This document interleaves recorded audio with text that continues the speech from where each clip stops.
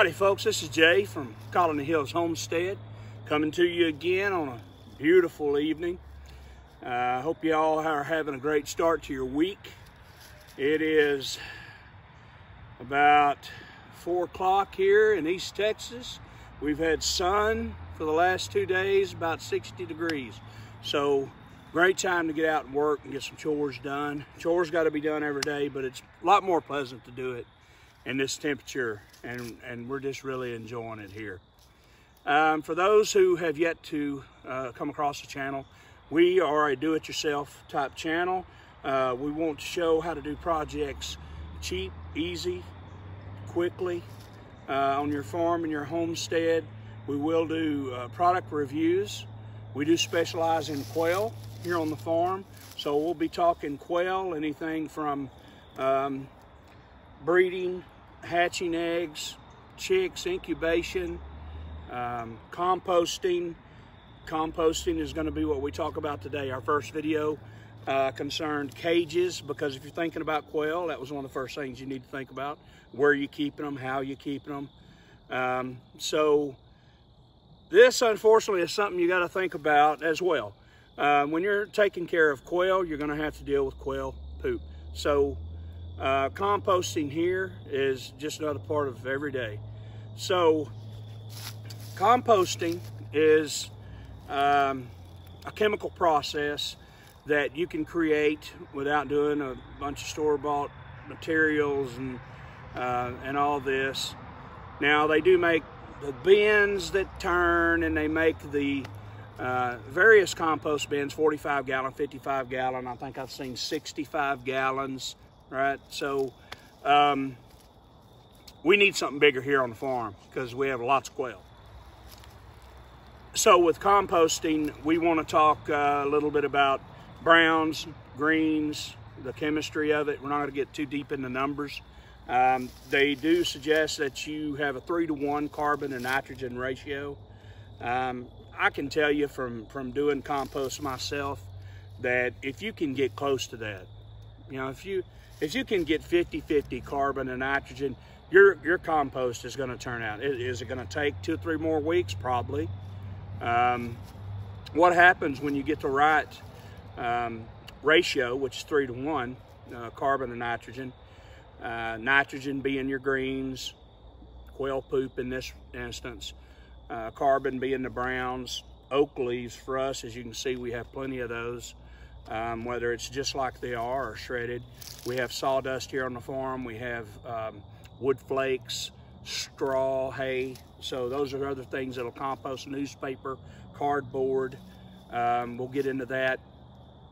But it's going to create a chemical process, excuse me, that is going to heat up.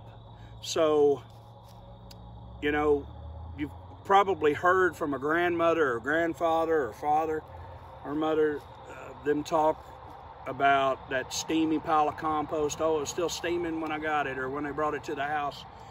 There's some truth to that, because it does truly heat up. That is part of the process. I have 1, 2, 3 bins up there close to the road that we're going to go see just here in a moment, that I registered the temperatures yesterday, and they were between 125 and 135. So, and that's in December, the winter. So it's cooking, if that's what you want to say, and that's what you want. So there's 3 things that your compost needs. Obviously, the right ratio and layering, okay? You're going to need somewhere to put it, no matter what bin you choose or area that you choose, which can simply be a pile. You got to deal with the rain if it's simply a pile, but it can be covered with a tarp or something of that nature. But it needs air, aeration. It has to have air. It has to have sunlight, and it has to have water. Water being probably the most important that I've found through learning things the hard way with composting in the years past. You got to put enough water on it, or it's just setting. It's not doing anything. It's just dry. So you're going to have to make sure that you give it plenty of water. So wrote a few notes down here. I normally don't do notes. So we're going to talk about compost tea, and I'm going to show you that when we walk up to the barn here in a moment.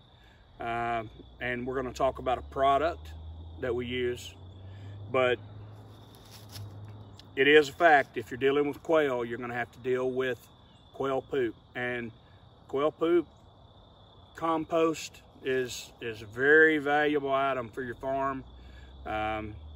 We put it in our gardens.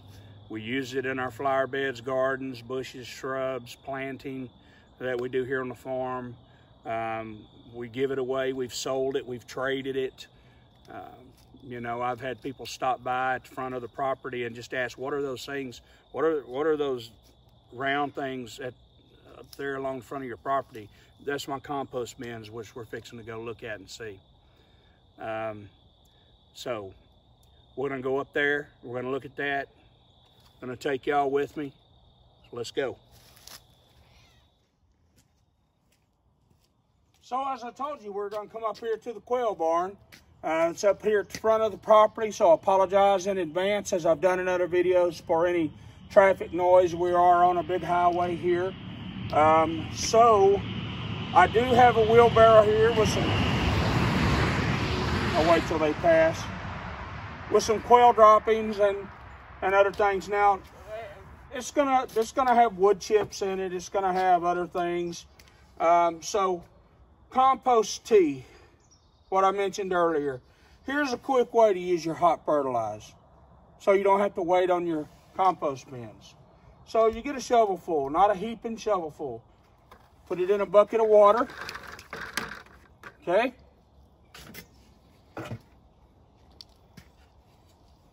You give it a stir.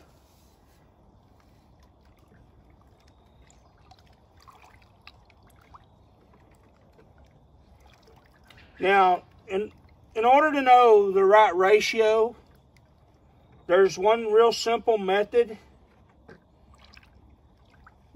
that you can look at. Let me see here. Makes your tongue tingle, and you know it's about right.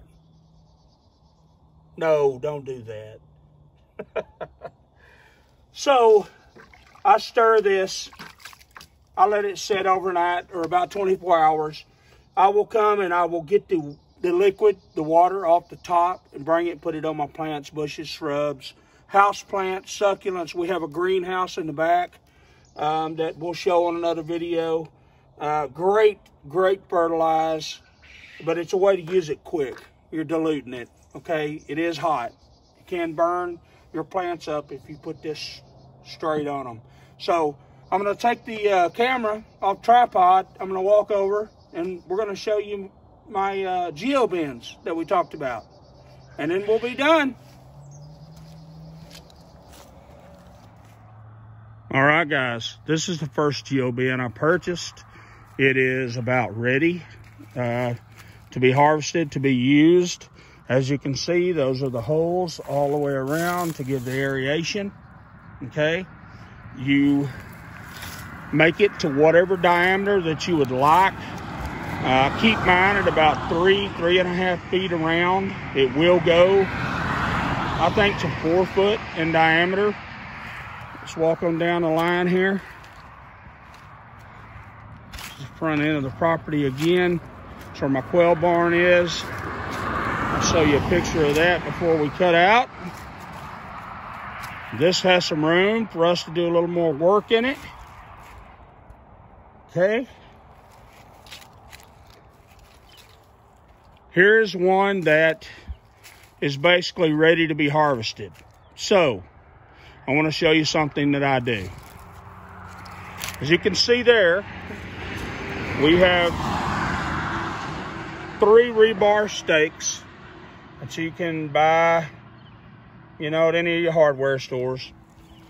I use those to support the sides, even though this thing is secure enough and sturdy enough to support that. That's just me. You don't have to do that.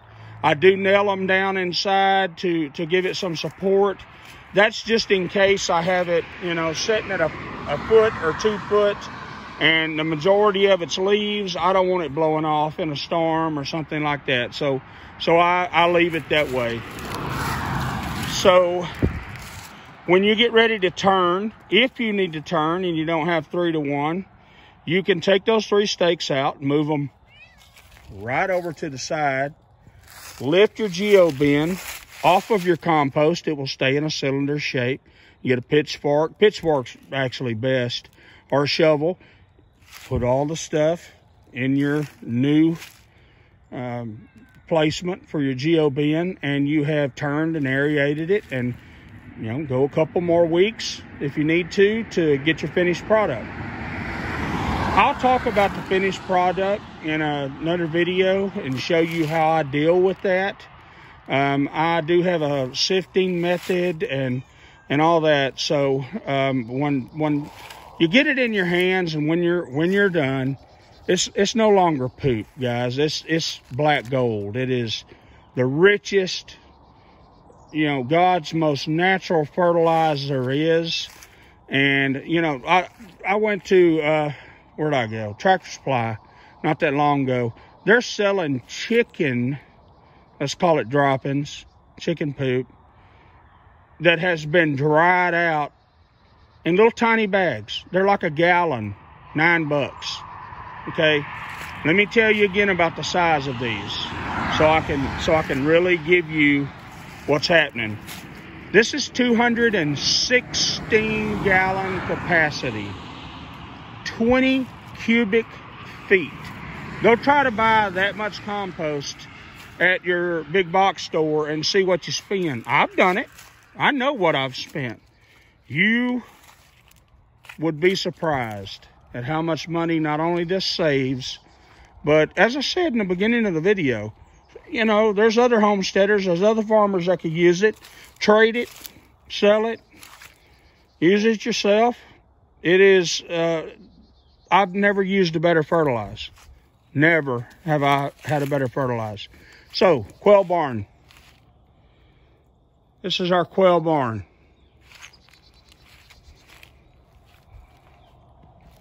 Put that exhaust fan in. We have the roll-up doors in the front in case we have big orders. We have concrete pad out front. Thinking about possibly closing that in. Using that for an office and an incubation area. Door on the back side. Lots of room. I used to have them there. Lots of room that we can grow, and we're looking forward to doing just that. So we thank y'all for viewing the channel. Again, subscribe, like, share, and we'll bring our next video to you within the next 48 hours. Gonna try to put out minimally 3 videos a week. So thank you for watching. So I've went and showed y'all the compost bins that I use, the Geobin. I found these online. Here's one. This is how it's going to arrive to your home. As I've already told you, 3 foot tall. There you go. It's not heavy at all, even though it's very, very high-grade material. It's very well built. I'm going to show it to you here. So if you give me an opportunity, just a minute, I'm going to open it up. Which this cardboard, as I said before, is able to be composted as well.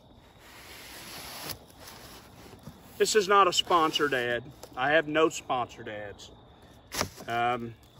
Just trying to help folks make good decisions on things that they purchase for their homestead, for their farm, their ranch. I wished I'd have had some of the knowledge I'd have had that I have now 5, 6, 7, 8 years ago. I just spent the money to find out some things the hard way. There are things better that you have to spend more money for, and there are things cheaper that are just as good as. But hopefully this channel will help somebody with that. So here's how it comes packaged. What I do is when I get these, when I get ready to use them, you can see how well wrapped it is. Man, this is sturdy material. I just want y'all to know. So when I get ready to use these, which I'm gonna bring it up to the barn and lay it out in the morning, I will go ahead. These have been tightly wrapped for I don't know how long in shipment status. So I'm gonna lay this out, let it relax. It seems to help if you let it relax for, at least half a day, so that when you go to put it in the diameter that you want, whatever that is, it's easier to work with. So you can see about how tall it stands. You can see all the aeration holes. I want you to see that up close. That's all the way around. And this is heavy duty material, guys. This is gonna last years. This is UV protected material. So hope y'all can take this tip, and I'm gonna leave a link in the description below to check this Geobin out. And if you're going into quail, you're definitely gonna need to think about compost, or where you're gonna put that. So you need to look into some different bins, and personally for me, I don't feel like going out and churning and turning, something that'll hold, won't even hold 20% of what these will hold. So thank y'all for tuning in to the channel. Again, as I said, please subscribe, like, share the channel, hit that bell notification. Those subscriptions are what keep us going, to where we can keep bringing these videos to you. So that's very important to us. So we want to wish all of y'all a great day, a great start of the week, and God bless. Thanks.